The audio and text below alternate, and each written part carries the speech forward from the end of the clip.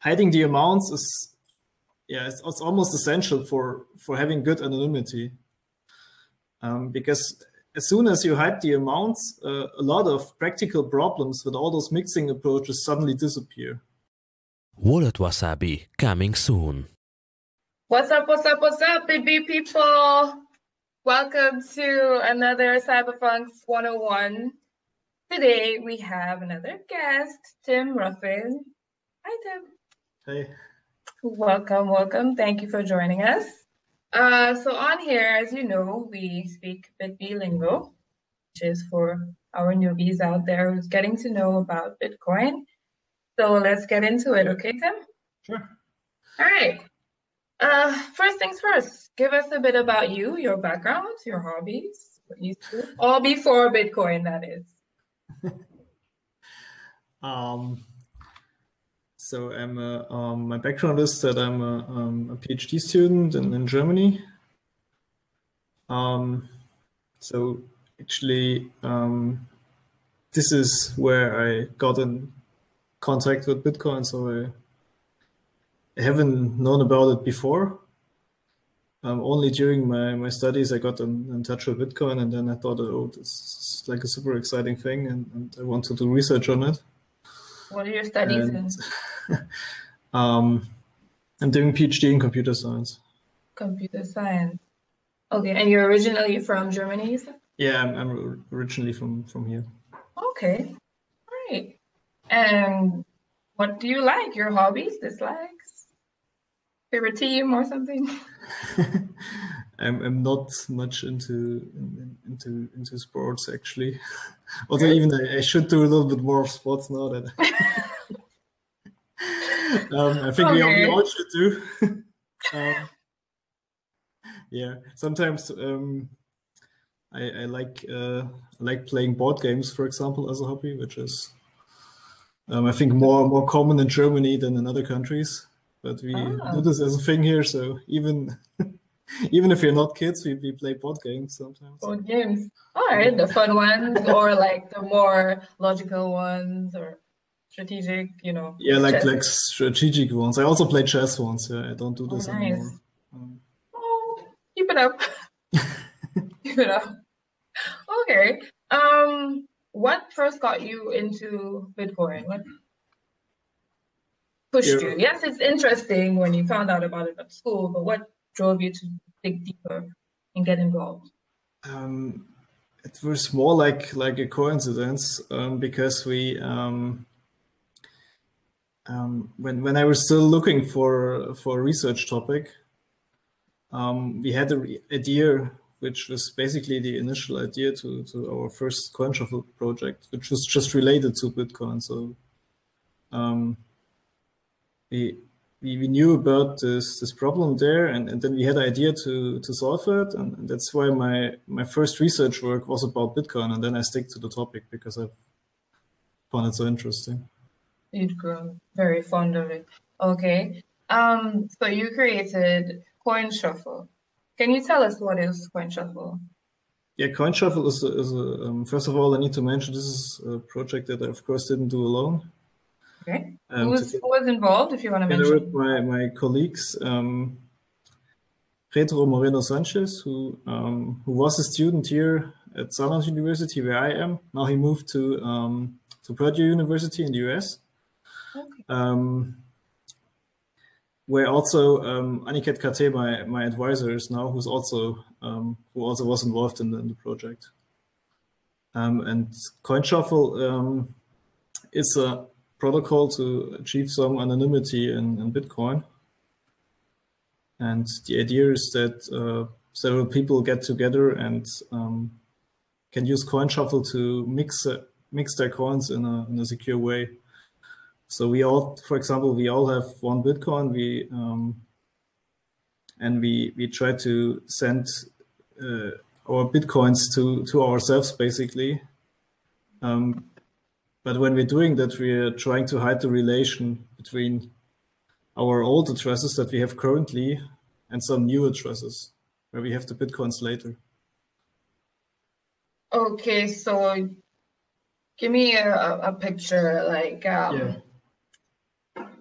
if I'm sending 1 Bitcoin to you, you're basically saying that there's some way to hide the link between us? Not between us, but let's say I have a Bitcoin at an address, and maybe people know that, right? Because Bitcoin is not really anonymous. People sometimes think it's anonymous, but it's actually not. Not. Okay. So people may know that I have a Bitcoin at this address, and this address belongs to me. And now we could try to get it together. Like, let's say I find another, let's say 10 people who also have 1 Bitcoin with the same problem. All right. And our goal is now to transfer our coins to fresh Bitcoin addresses, which means for those new addresses, it's not clear. For my new address, it's not clear for everybody that it belongs to me. Okay. And now back to you. Right. And if I now do this together with 10 other people, then I actually have some kind of anonymity between or among those 11 people that we are. Because if you look at, if you look at one of those fresh output addresses that where we store our coins after doing the mixing, then it's not clear for anybody which of these 11 addresses belong to me. They know, to you. Right? They know that one of those addresses belong to me, but they can't tell which of those. That's why we get some anonymity. Okay, understood. Between the years 2015 and 2017, you made different upgrades to the system. Can you tell us the progress? CoinShuffle and CoinShuffle++, what happened? What were the upgrades? So first of all, I have to add that what I described now is basically just CoinJoin, which is the basic technology where CoinShuffle is based on. Which CoinShuffle is based on, and it was invented by Craig Maxwell actually. And what CoinShuffle adds basically to this is that I don't have to trust the other people that I do the mixing with. Because if you do CoinJoin naively, then at least, for example, the other 10 people involved in the mixing, they would know which address belongs to me. Or you could also use some central server, and then this central server would know. So that's bad. So because we don't know who to trust, right? So that's what actually CoinShuffle improves. So CoinShuffle is a way to do those CoinShuffles, to do those CoinJoins with other users. In a safer way, without people knowing who you are. Right. So I don't have to trust the people that I do the mixing with. That's the point of CoinShuffle. And so our initial version was okay, but pretty slow. And that's why we went ahead and created a faster version, which is actually much faster. And it's called CoinShuffle++. So in CoinShuffle++, that was for 2016. You just made it faster. Right. And actually even simpler. So it's also, the main advantage is that it's faster, but it's also much simpler to implement. If you want to get this in practice, then it's actually easier to implement CoinShuffle++. Okay, and did you make another change in 2017, or this was just 2016? No, this is just one upgrade, basically, with two advantages. Okay. Less complex and it's faster. All right. So that's the difference between CoinShuffle and CoinShuffle++. Right. Awesome. Okay. When will we see confidential transaction come into Bitcoin, do you? That's a good question. I have no idea. You have no idea. And I hope it will be there at some point, but it's very hard to predict those changes. I think you have a guess? We now, like, for looking from a technical perspective, it may be possible to do this in the next few years. However, even if it's technically possible, it's could be a very controversial change because you need much larger transactions still, even though we have improved on the technology in the past. So, but there's still a large overhead, and because then with confidential transactions, the transactions would be larger, and then we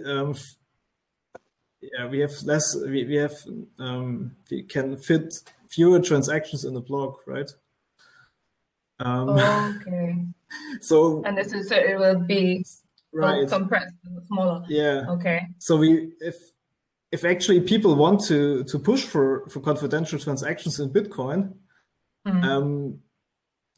they might end up in the old block size debate, for example, because then people may argue, okay, actually this makes the system a little bit less scalable. I think recent developments are pretty good for confidential transactions. So what made them like, so the bulk of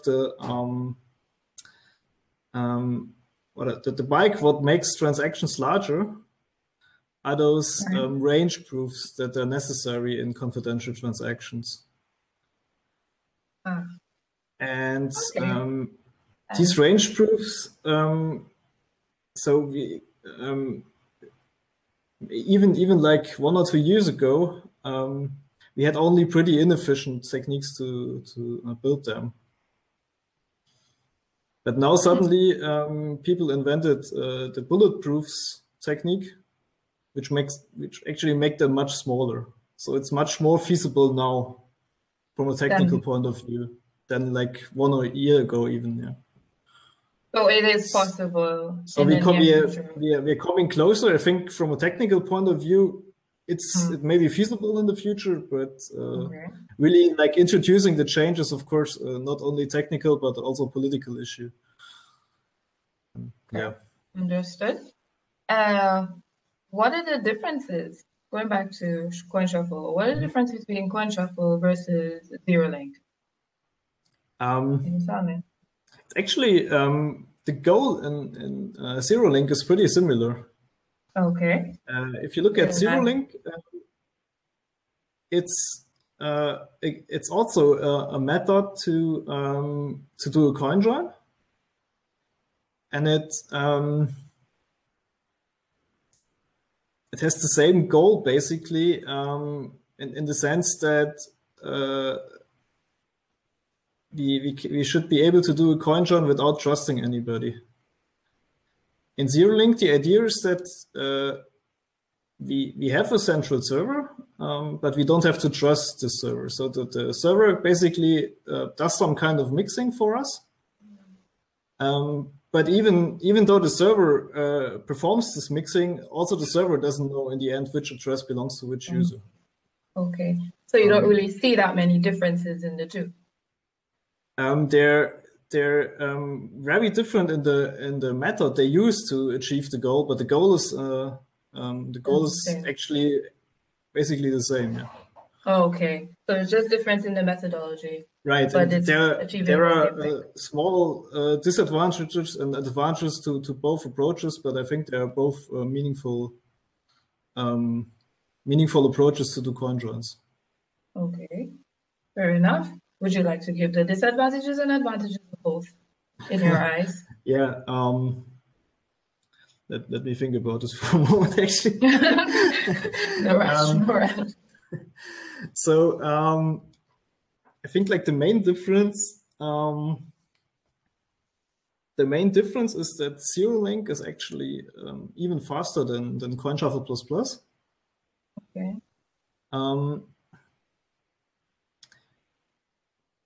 However, the ZeroLink, as far as I understand, relies on an external method to get some anonymity on the network. For example, the Tor network. So Tor is a method to, for example, to browse web pages with some form of anonymity. And it gives you basically anonymity at the network level. When you talk to somebody on the network, the other guy will not know who you are. This is the goal of Tor. And but is that a disadvantage in your perspective, being reliant on this? The thing is that ZeroLink needs Tor or a similar techniques to similar technique to provide the anonymity even for the CoinJoin then. This makes it faster, but on the other hand, like protocols like CoinShuffle don't need an external mechanism that provides anonymity. So basically, the anonymity in CoinShuffle is built in a sense, and it's also stronger because in Tor I might actually be de-anonymized. For example, if certain parties in the Tor system collude with each other, then they may de-anonymize they may de-anonymize me. It's not very probable, but it can happen. And CoinShuffle does not strictly require something like Tor because it creates the anonymity by its own. So that's the advantage of CoinShuffle++. All right. So advantage of ZeroLink being faster. Disadvantage of CoinShuffle? Any? Yeah, it's basically slower than ZeroLink. ZeroLink is super fast in a sense. Okay. All right. Two main ones. This one might give you a little edge. In 2015, Mycelium company with Daniel Kravis, he implemented CoinShuffle and named it ShufflePuff. Yeah. Right? But it didn't go into production. Do you know the story behind that? It's kind of unfortunate, yeah. So I talked to him and other people from the project because they had contacted us. I think I don't know exactly why in the end it wasn't deployed, but one of the issues was that the implementation was very difficult, and this was because they were using the first version, CoinShuffle, without the plus. Okay. And actually, we were wondering about this because when they were doing the project, we told them midway, basically, okay, look, we have a new version. It's much faster and it's so much easier to do. Then you actually should give up the old version and just start implementing CoinShuffle++, because it's not only faster, but it's also probably even if they would have started from scratch, it would have been easier to do this. So at least this was our point of view, but we couldn't convince them, and they continued their CoinShuffle 1 implementation basically. And I think this is one of the issues why it wasn't really like finished. And I think then at some point they just lost interest in the project, and it was that at some point. Okay, I understand. Yeah, maybe if they had implemented a new version, would have made things a lot easier. I guess so, yeah. And one of our last questions that might put you off the edge too. There is a BCH implementation, if you'd like to explain what that is later on, then, of CoinShuffle, and it's called Cash Shuffle. Yeah. It is an Electron plugin, as you know. Right. What do you think about it? So I looked. I wasn't aware when they were doing it, but someone told me about the project, and I looked at it, and it didn't take me long to figure out that this was, at least the implementation of this was totally broken, and it's actually hard to get this right. So and I feel a little bit bad, basically, that I haven't implemented it so far, because Yeah, I think like CoinShuffle or even or like improved version that I didn't mention now, this ValueShuffle that works only with confidential transactions. I think these are projects that could be actually deployed in practice, but we need somebody who implements them. And implementing crypto is very hard. So you need some knowledge to do it. It's not the average programmer who can do it. Okay. But it's like weird if I as a researcher say, okay, you need like expertise knowledge to implement it, but then I don't do it on my own, right? You need a team. So we need a team. I should do it at some point, and I will do it at some point. I'm pretty sure. Okay. Could you tell us about ValueShuffle that you mentioned? ValueShuffle is basically another extension of so let's say CoinShuffle++ was the second version of CoinShuffle. Mm-hmm. And ValueShuffle is an extension to CoinShuffle++, which makes it compatible with confidential transactions. So if we had confidential transactions now, then we could use ValueShuffle. Okay. And this is actually then much better for anonymity, because if you have confidential transactions, and the point of confidential transactions is to hide the values, right? The amounts of so that nobody knows the amount is sent to who and whatnot. And actually, if you ask me, I think that hiding the amounts is it's almost essential for having good anonymity, because as soon as you hide the amounts, a lot of practical problems with all those mixing approaches suddenly disappear.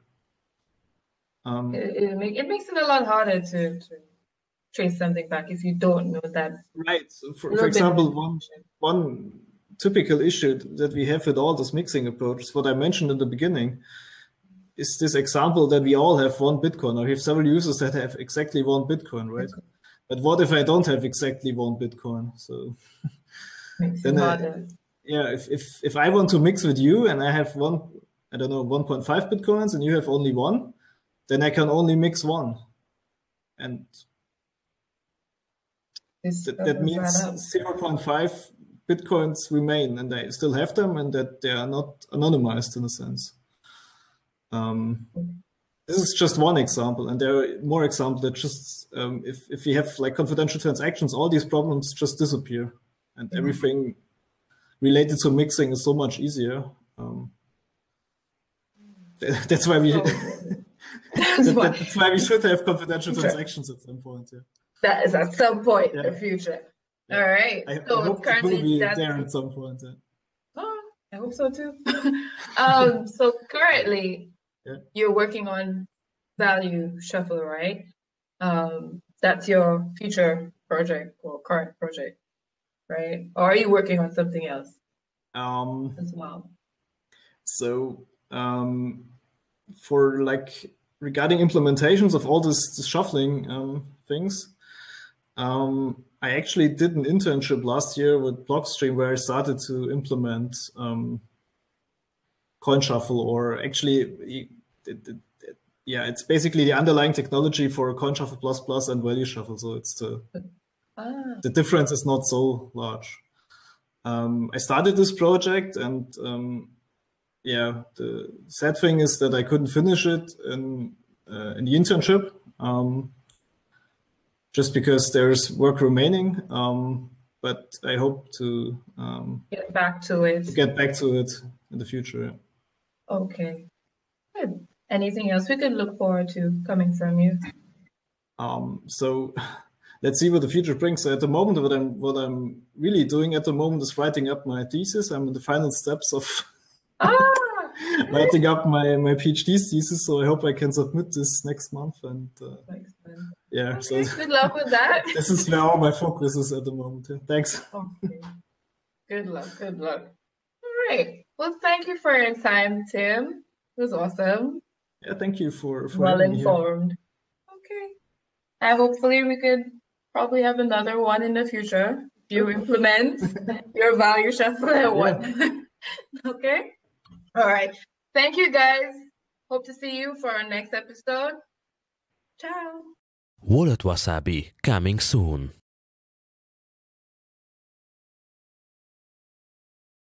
Even with 50 users, will take around several minutes to finish one round of CoinShuffle. Now with CoinShuffle Plus Plus, because we don't have to wait for all of them to perform operations, we do it all at once.